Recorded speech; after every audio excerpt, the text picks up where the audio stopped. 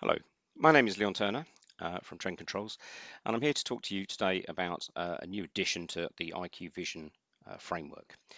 This addition is a means to go and get data from cloud-based servers, so we can get information for weather, sunrise, sunset, that sort of thing, and many other things.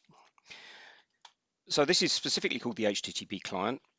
I'm going to be using it today in conjunction with something from the JSON Toolkit in order to get some data flowing. Now I've got a completely blank station here. It's only just been created. And the very first thing I'm going to do is add the HTTP client service under services. And that requires no more configuration. One thing it is worthy of mention is that this requires a live SMA agreement. So the update agreement to be running. If it's expired, this will stop working or refuse to work. So underneath drivers, I add a new HTTP client network, and that allows me to add any number of connections out to API sources. So I can have a variety, be they off to Transport for London to go and get tube train statuses, or where the nearest Boris bike is, all these sort of things, including weather services. I'm only going to be doing one example here. So this is a new HTTP client device. It gets classified as a device. And for our purposes today, we're going to call it the sunrise sunset, which is what it's going to be doing. The host address is where we're going to go and get this from. And in our particular case here is api.sunrise-sunset.org. That should work anywhere around the world. So it's a pretty good example to use to get this working. The path is anything underneath that URL whereby you need to put in a / and then some other information. So in our case, that would just be JSON. And that will be specific to the website you're connecting to. The method, you'll see there's several options there. For us to go and get data, it is the get method. If we were pushing data to somewhere else, then there are post and put methods available too. We won't be using those today though. It just so happens there is no particular authentication type for this particular URL, so we don't need to worry about any of that.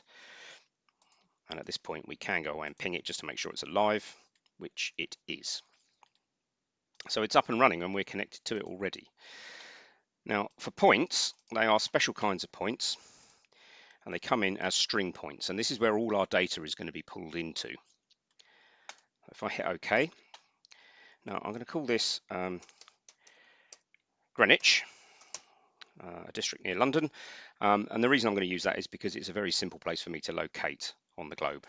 It is a string point. The host address again is api.sunrise-sunset.org and JSON. Not going to worry too much about. We'll put it for fast actually. Right. So we have instantly some results. If you look, sunrise, sunset, So that will be a generic one. Now, there are means I can feed in various parameters to this request. And the parameters really are the things which make this specific to what I want to do. Now, for me, mine are going to be lat for latitude and LNG for longitude. And they are, latitude is as near as anything, 4.5, and longitude is near enough 0, which is why I chose Greenwich. So now our information here has just changed in the window, if you notice, and that's because I've now given it parameters which zero this into Greenwich rather than the default, and I don't actually know what the default would be, but you can use this to get results from absolutely anywhere. So now our string point actually has the results in it, and there are quite a lot of bits of information within that extension, as you can see. So the read value is a long list of data. Now, we're not interested in quite a lot of that. I want to pull out some relevant bits and pieces, really. And in order to do that, I'm going to use various methods from the JSON Toolkit. So first and foremost, I'm going to try and get everything I want out. Now that can be done with a component called a JSON path feeding a JSON demux router. So if I put both of those on the screen, I'm going to turn the JSON demux router into learn mode, and you should hopefully see why in a moment. Now, if I feed the out into the root and the same again downstream, now what I need to do for the JSON path is actually give it some information as to where I want these results to come out from, or where in the text we want to get this information. Now you might be able to see that the word results there, so it's sort of nested. Results and then a load more information underneath the word results. Now that's the piece I need to basically put in my results. So dollar is the root, and then whoops, in lowercase preferably, and then we save that, and hopefully it should get everything underneath that. Again, same information.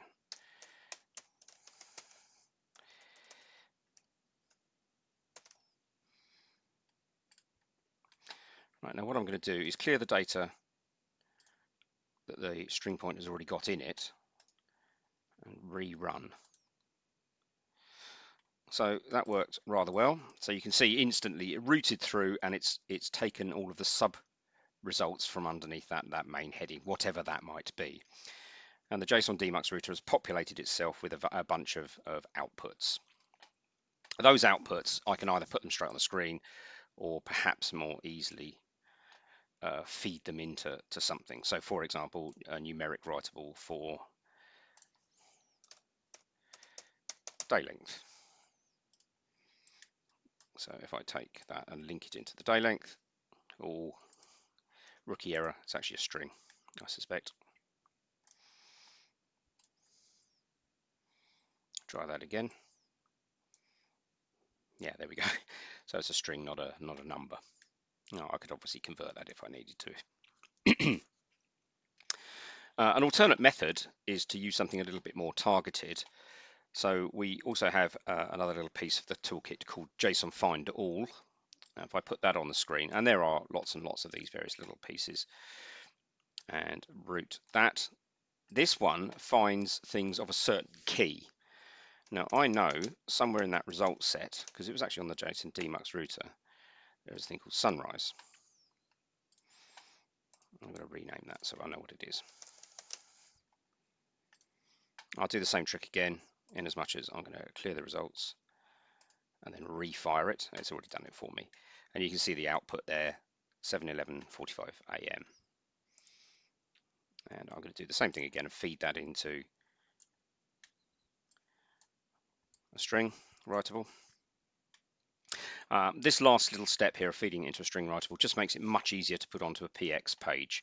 If you try and use these various components to put the values on, getting the user rights correct to allow that to happen safely is a little bit difficult, or more difficult, I should say. And I'm going to do exactly the same again.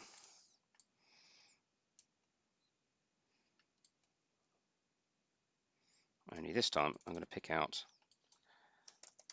sunset, and you'll probably see it's changed straight away. There we go. So in there, so it's already picked out that information. Now that makes it very easy for me to then go and create a little graphics page and just basically drag these on to then start building my information. Dead easy.